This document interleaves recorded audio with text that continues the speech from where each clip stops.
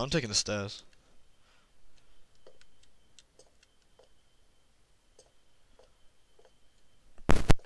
So, in theory, isn't an incinerator down here?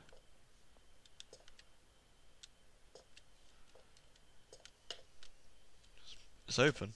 Big and open. It's locked. Okay. Well, let's try the obvious place. This door is different, new and all the others. This must be where Red's been leading me all this time. I can't get a hold of it. I need something to leave it open. A note, you say? Oh, thank you. Very, oops, very useful. Still got my crowbar, right? Oh, maybe if I cut the power. Power's going that way. God, as long as you don't go all Silent Hill on me, I don't mind.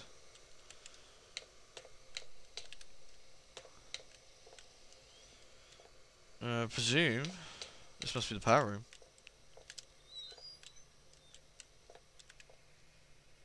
Good evening. You actually came. There is much that should leave my throat box now, but words elude me. You came, you are so pretty, but I have been bad. The underworld already beckons me, so I suppose one further misdemeanor will change little. I hate you, Red. This false pretension and not guiding light with which I have led you here. I cannot give you the answers you want. You may wish to find what it is you seek, but that is a fiction. You cannot know what it is you sought through the vast leaden doorway, or else you would seek anything else in the world. No, the key stays with me, in here. So the life that has led me, horrible as it may be, is better still than the life that waits for you, hungry behind those doors. As replacements go, you shall be admirably abnormal. But you must wonder why this metal burning chamber is talking to you, and the voice you knew only as Red. For it is I, your companion, residing within. No! You see, Say it I isn't have so. waited for this day so many years. They won't let me die. They parts of my head are not my own, and I cannot take my life. It is against the rules. Please, the pain has gone on for so long. All I wanted was a friend, but now the time for chit-chats and marshmallows by the fire has ended, and I hope that soon so shall my life. I have knocked on the death's door for so long. Please, let him invite me in for tea. Really? Really? I get to kill you? Ooh. Oh, you burn as well. Why would Red want me to kill him? Why like this? What can I do? Ooh.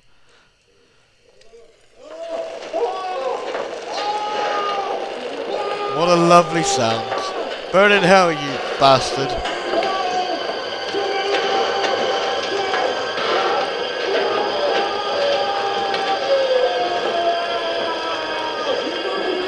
Chloe, marshmallows, anyone?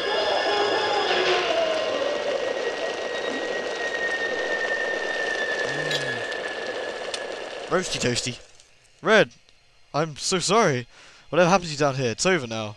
I happened to you down here. Ah! Red's ashes. How can I ruin them in some way? Can I burn them? Christ, what am I thinking? Yeah, you're right. Burning's not good enough. Can I urinate on them?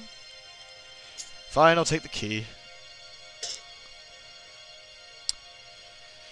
I enjoyed that. So I need a way of opening the door. Looks almost like meat hooks.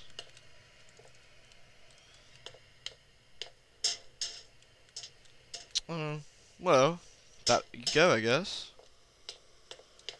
I have a key now.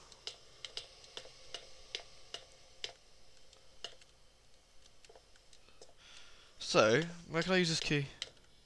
Unless it's on this door, which cuts the power. Ah, it must be. The key Red was guarding for me. Was he trying to keep hidden? Was he really trying to protect me? Let's see, he was a raving psychopath. Let's have a guess, shall we?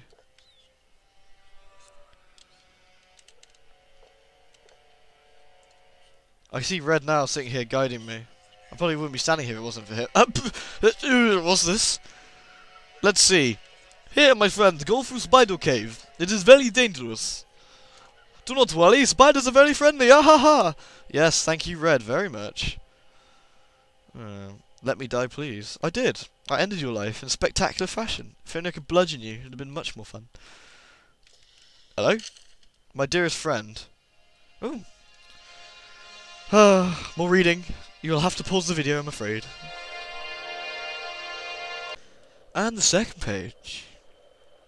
Oh, you gotta feel sorry for him now. Well, I don't. You might. I thoroughly enjoyed him roasting. Tom Redwood. Oh well.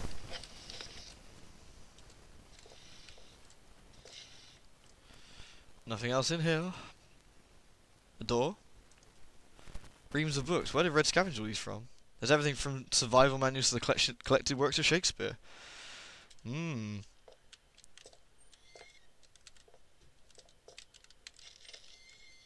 Hello? Isn't that like... Ah, okay. Swish squelch. This must be where Red slept and peed his bed. Smells like a sewer. Did Red sleep in this? Maybe he just didn't sleep. Ooh. The chains on his arms are visible now. Now they're out of choice. Father looks on aghast. He clutches some notes, shaking hands. He knows what has come. What the man has released. The only one who can stop it. Howard knows the real fear. If I've never seen another one of these things, I don't know. I don't like them, but at the same time, I know that I'm leaving part of myself behind each time I go near them. Can I just leave it here? You didn't have to touch it. I didn't make it. Oh wait, yeah I did, so... Yeah, unlucky. Hello.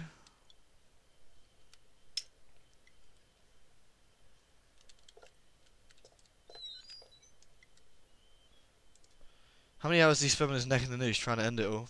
And he couldn't. He wasn't allowed to. No wonder he's getting hungry. What a final meal. Rations, slugs. Still, named Red. Perhaps he enjoyed them. Perhaps he did indeed. Alright, let's find this then. It's an electrical panel. Funny place to have one. It is. Can we demolish it?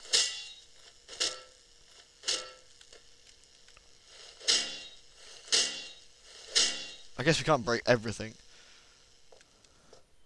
Is this red shitter?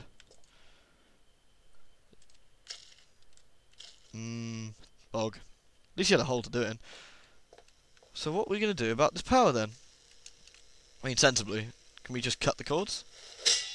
Wait, we cut cords not with that. With cutters? Okay. Saw. Crowbar.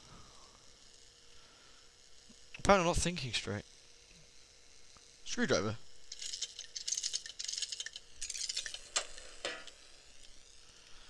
Electrics, maybe running to the door.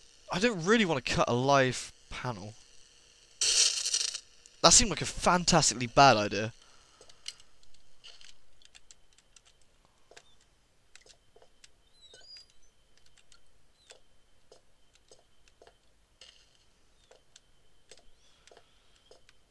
Hello. The door should be open now. I need something to leave it open. Aha! Good lord. I might as well read this out to you then. As I stepped into the mouth of the underground facility, there should have been two questions, fears, doubts running through me. Where did I get two from? Sorry, I'm reading things out there. Instead, I was torn in two. Part of me, I felt, had died, along with my only ally and friend.